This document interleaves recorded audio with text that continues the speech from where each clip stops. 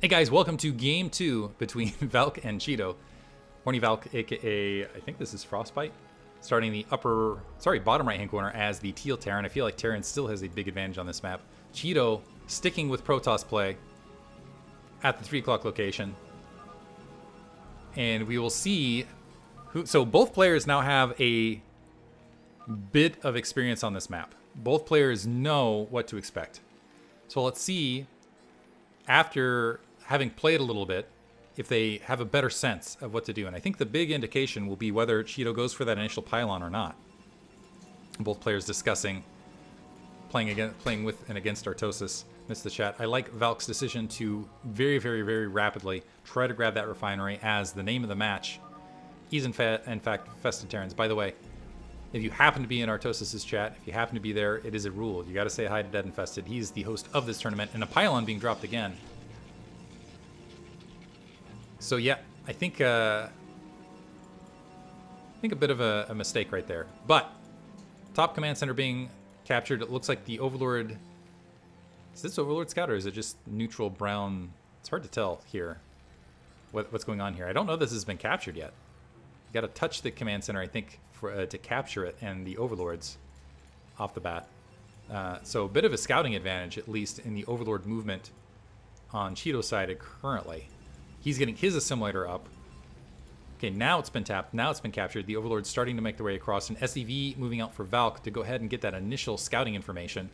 This will be critical of which direction he scouts, because this Overlord will take a significant amount of time to get here, and the SEV trying to fight through these critters could take absolutely forever. It looks like he's just going to give up and drop a supply depot instead. First Infested Terran is going to be fielded. The question is where does it go?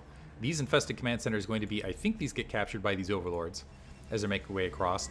Chito pulling the initial infested command center he grabbed back to the south. I'm curious if he's going to use it to scout or to be aggressive. He's dropping a gateway as well, and I feel like gateways, unless you're pushing tech again, not as good as Infested Terrans. This Infested Terran for Valk is certainly going to get first blood. Walking in, finding it. Does Chito see it? He might even see it, but can he do anything about it? Trying to fight the critters, making its way through.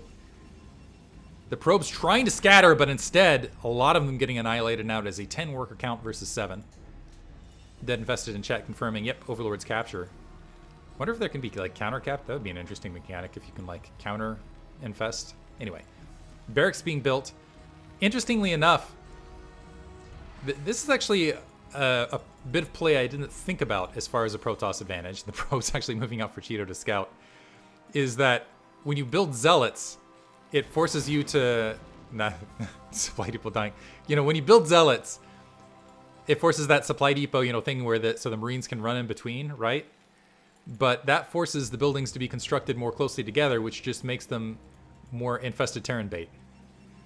So there you go. This Infested Terran walking up, the probe's running. So a little bit of advantage versus Terran potentially. This is at the very least disrupting mining time. These critters continuing to create additional blockade. The Infested Terran trying to find a way through is going to land though.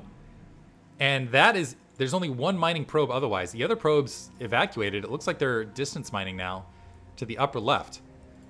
So maybe a tactic of trying to hide probes to keep them alive in the midst of this. Another Infested Terran making its way across. These probes scattering. So right now Chito not mining. So it looks like it's going to be another quick win to Valk. And is he going to just opt to explode on the Nexus? It looks like not. Counter Infested Terran making its way across. The supply depot is blockading the way a bit, which is going to make it even more challenging to get across. So he's going to have to expend. Oh, nope, just kidding. Can pop right through. I didn't realize they countered as small units.